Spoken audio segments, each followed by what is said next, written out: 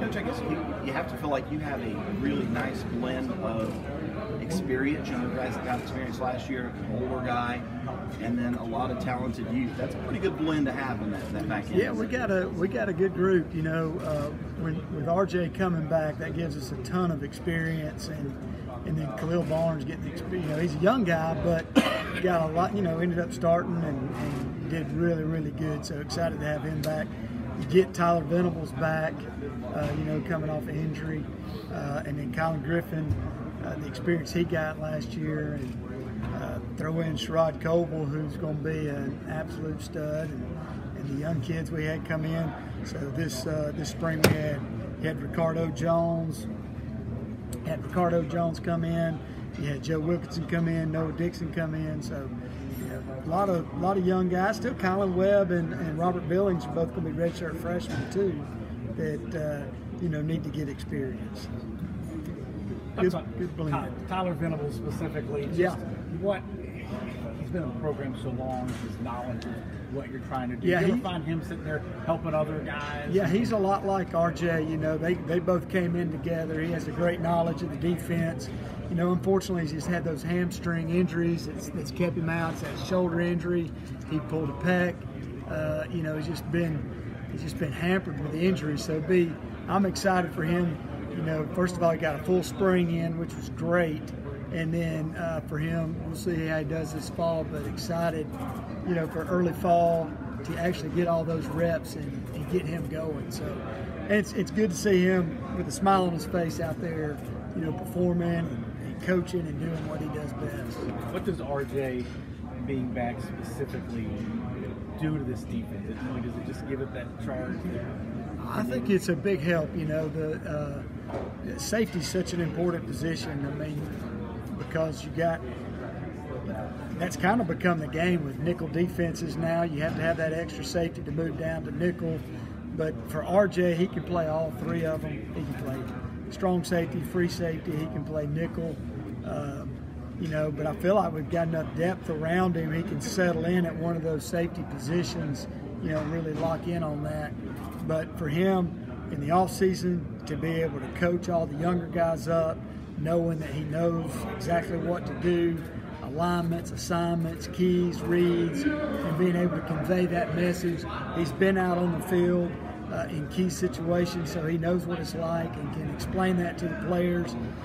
He's just been, it's a real asset for us in our defense. I mean, it's like having a quarterback back on defense, because he's got to, you know, he's got to get all those coverages and all those keys and calls down. Tyler on the sidelines last year was kind of a player coach with the headset and everything. Did it feel like mini Brent was out there? It was great.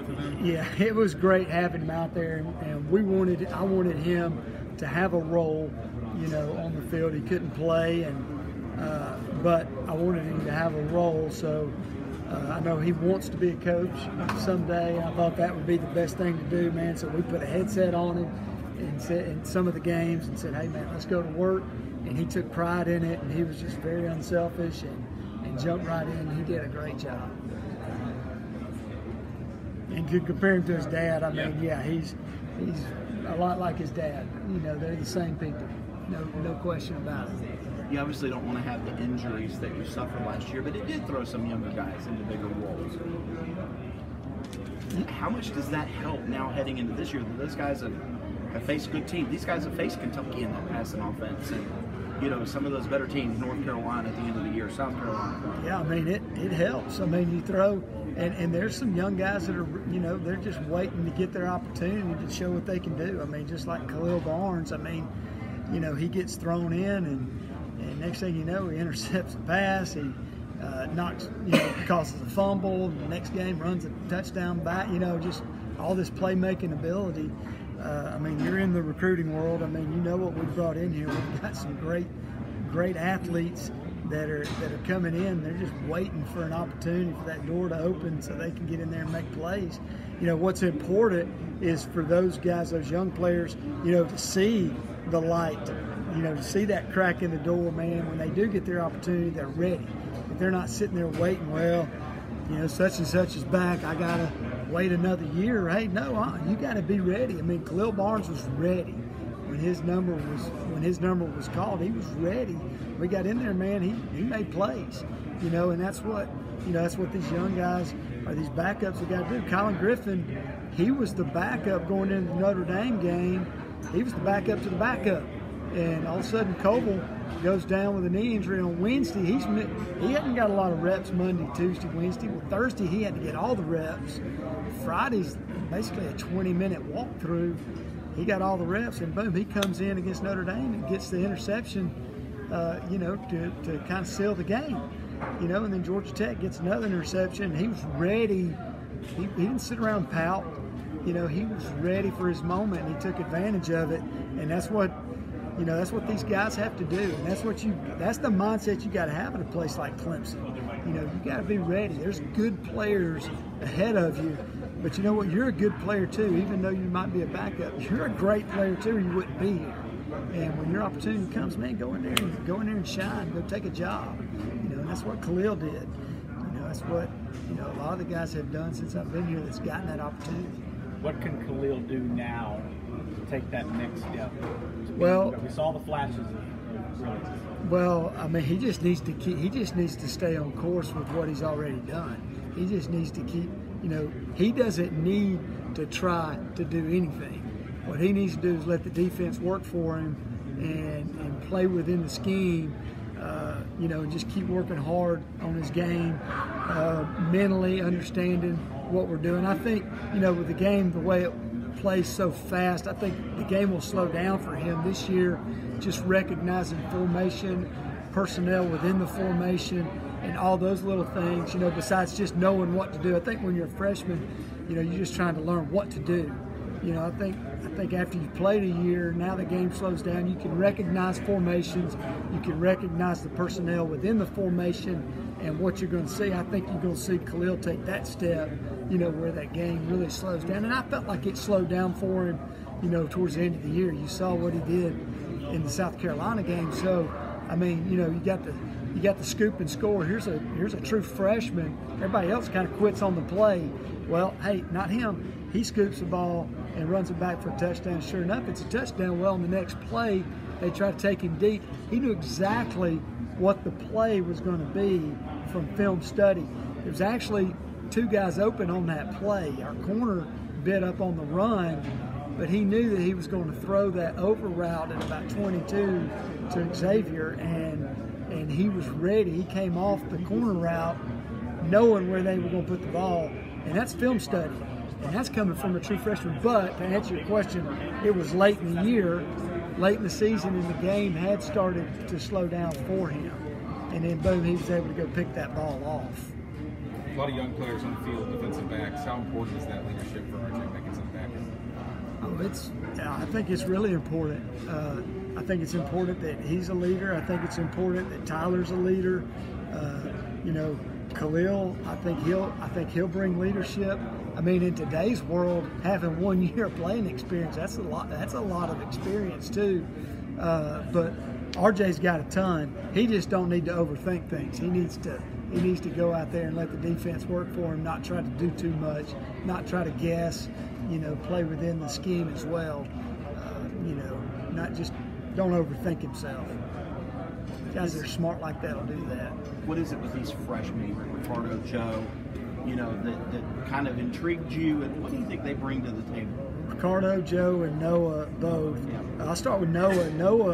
Noah's really a mature kid, and I think he brings a lot. Like the one takeaway from the spring in recruiting, it was about his size and speed. I mean, this guy can run. He's big. He's physical.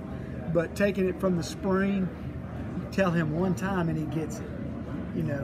He understands it one time. He gonna make a mistake, but then he learns from it, which I took from him. Joe Wilkinson, he's a guy that was like state player of the year. He was an underrated guy by the media, but just made play after play after play after play, his high school years. And then he comes in the spring, and I mean, he'll knock your head off. He's got incredible instincts. He knows where the ball's going to be. He's really instinctive and physical when he gets there. Good listener. He asks good questions. And then Ricardo in high school is just a playmaker. You know, he's just and nothing's changed. He comes in the spring, and he was making those same plays. You know, he's physical, he's aggressive, but he's a playmaker, and he's an energy bunny. I mean, the guy just brings a lot of energy to the defense and makes people around him better. I mean, he just brings a ton of energy. So, you know, I'm really, really excited about that, because the defense is about energy. It's about enthusiasm, man. It's about having fun.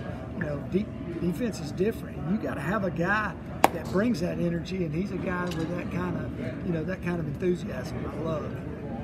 Will Sherrod be ready for camp? Sherrod's going to be ready, man. I'm really excited about what he brings to the table. You know, he's a guy that's just kind of been sitting back waiting his time, you know, and he's going to get his time in fall camp.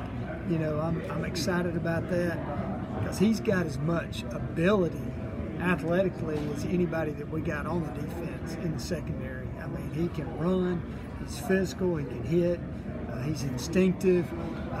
Just, you know, I mean, his nickname in high school, I think, was the Missile. I mean, he's just going to come out of nowhere and just hit you. You know, just really, really physical. And now having 2 years under his belt, learning the defense, learning the position, you know, I think he's ready, you know, to take the next step. Is he as much a talker as we think that he is? He's not a big talker. He's a big guy just with his pads. Like, he seems that way because he flies around, he's everywhere. But I mean, he's not a guy that really runs his mouth. He just likes to do talking with his pads. He likes to hit. I mean, he loves the contact, and that's a great thing, and that's why I recruited him.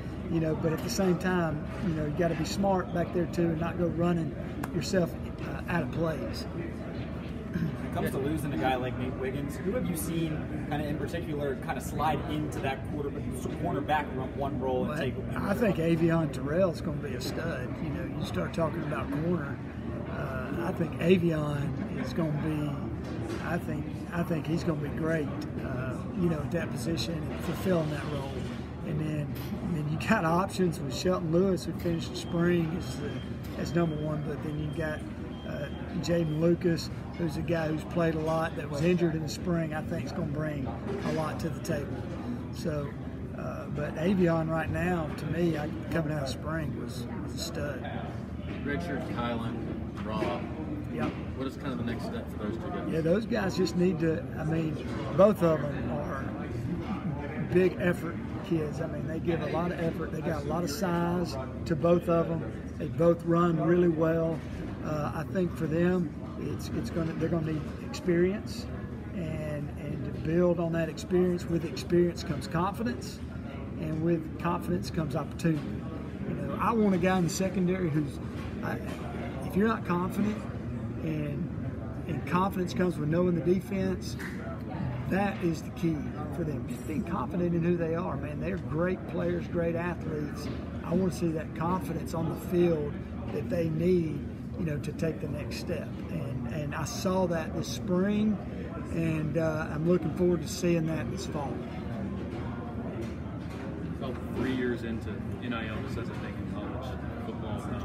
What's your take on how it's changed stuff and how Clemson has adapted to that strategy-wise, knowing that that's going to be a part of recruiting no matter what? So right. Well, I mean, you know, I think that's probably a better question for Coach Sweeney. But from my perspective, it's been good. I mean, our players are doing well in that area, and you know, I think coaches handled it well, and I think, you know, you see that with the retention that we have within our program. I mean, players are staying, you know, that are getting calls to other places. They're staying here for a reason. So, you know, I think it's been good. When it comes to getting R.J. Mickens back, a super senior, how much is he going to factor into just the leadership role of the defense this year?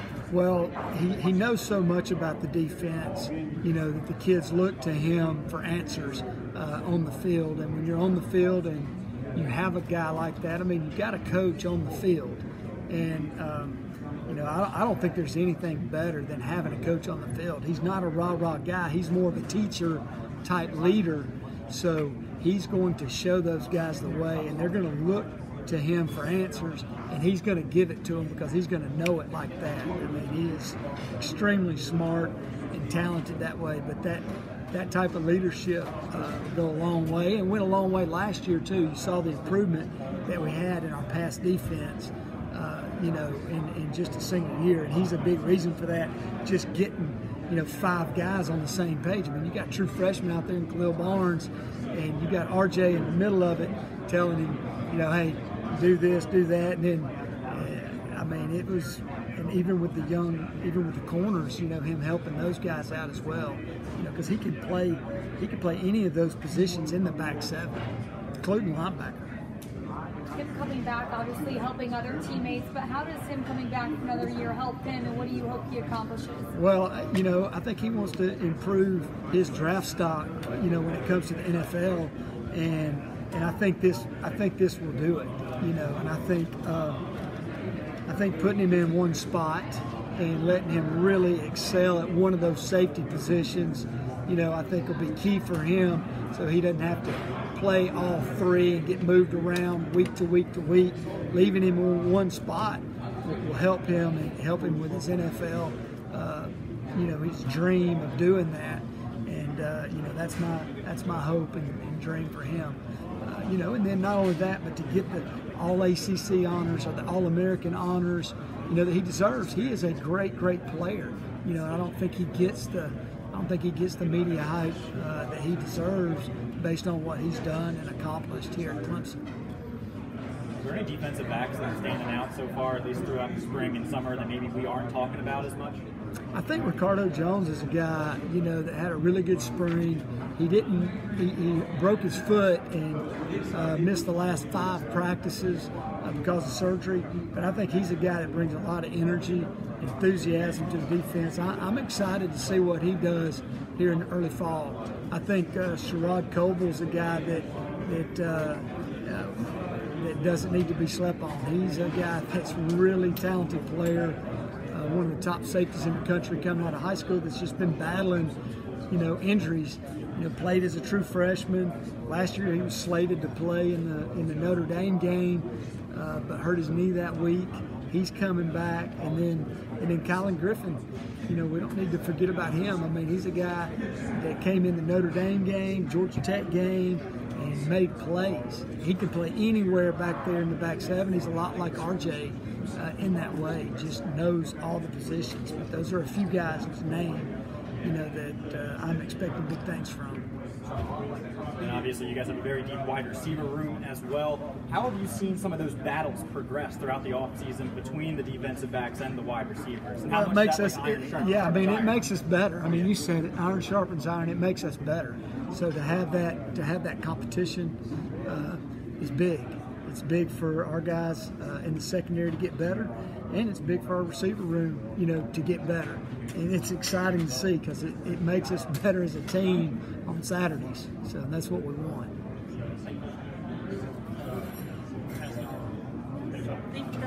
All right, thank you.